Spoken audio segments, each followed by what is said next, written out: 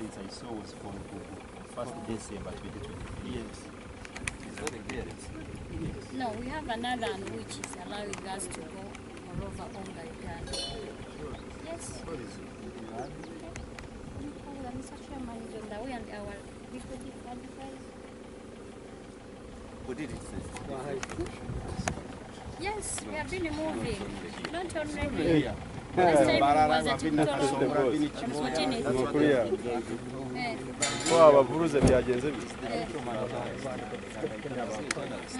Yes, I'm Can we have your... that we have to go the other level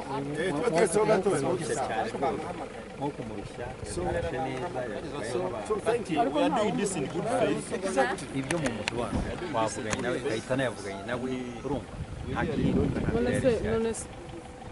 But the fact is, people postpone and have until you have the clearance.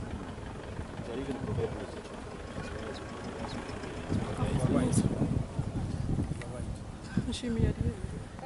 Let's wait for the chairman. Let's wait, and the chairman is coming, so you can give him more. Yes. Yeah, but it's coming still. It's coming. It's coming.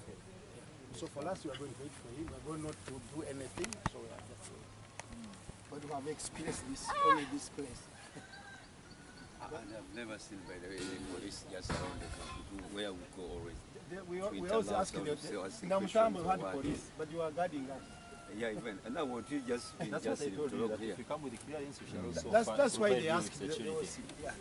And also, even if the But how police come now didn't you are guarding different us, people? we don't Different, make the violence, there is no one going authority to here. fight, Well, there is different, no one who's according to going the to other just places we've be gone talkative on about some issues. Yeah, It's people are not only the our political culture. people. Yeah. We're Talking not about your on our opposing issues. why And they went to anything police. around We are not yes, forcing why? people do this, Yes, do but this. the fact is, it's a gathering in Why are you the one who asked this? Not only just all over where we meet and we talk. Yeah. We went to Masaka, only we went just to Mbarara, we only went to here. Chiboga, we went to We've been in Nakasongora. We've been everywhere. Yes. Why here? Yeah. He's right. It's right, yes. He's following the law. Okay. Yeah, he's right.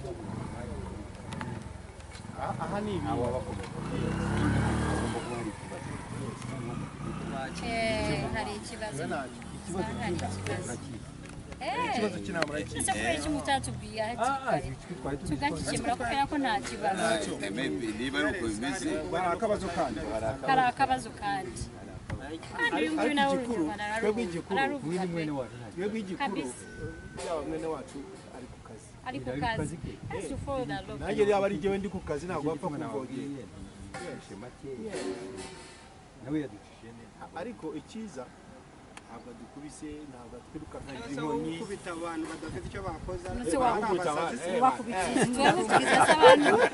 wakubita abantu batagize bakubita abantu gukubita gusa nawe wakubita ugakubita uriya mugabo ababanzi inde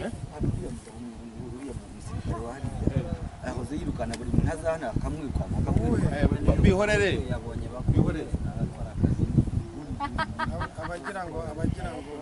iki nacyo tugezeho nayo nindi ntera. It's a resistance. So this is good. Yeah, we shouldn't be worried. This is good because we have found the resistance. We want to redeem our people. They are suffering. They are suffering. So we should be aware that there is a resistance. Yes. And people are getting chased away. So this is a resistance. It is good for us. It's an achievement. It's an achievement. Because this is going to be published everywhere. That have been chased. So nta kibazo. Ahubwo ni byiza cyane. Mubade muze gukora cyo abantu polisi we baganye. Tubade tuze urukungana rwafe rw'abanyarwanda.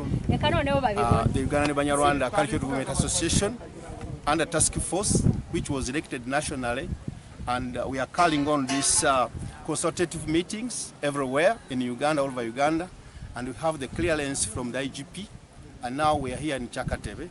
So we have found the resistance by the security agencies, yet we are not politicians.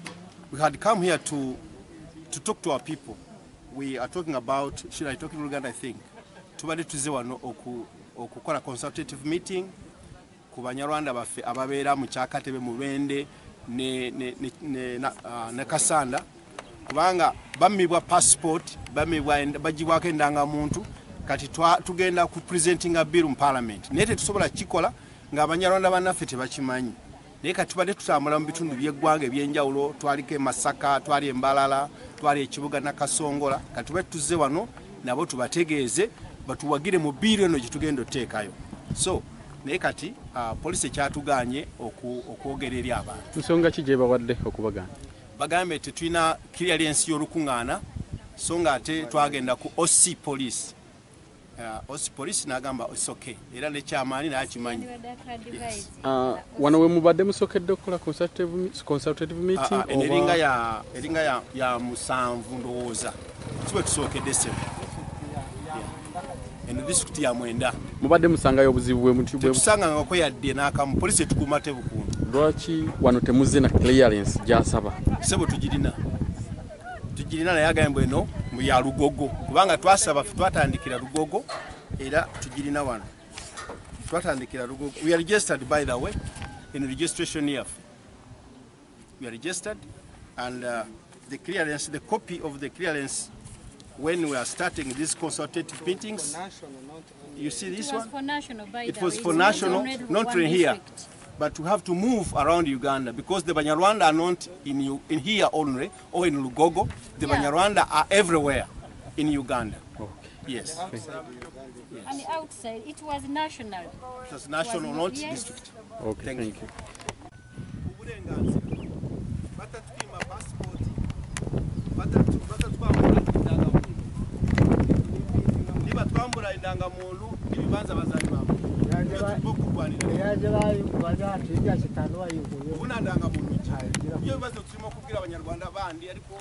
ariko nta kibazo Imana iri kumwe natwe sibyo muhumure kandi mukiriho rero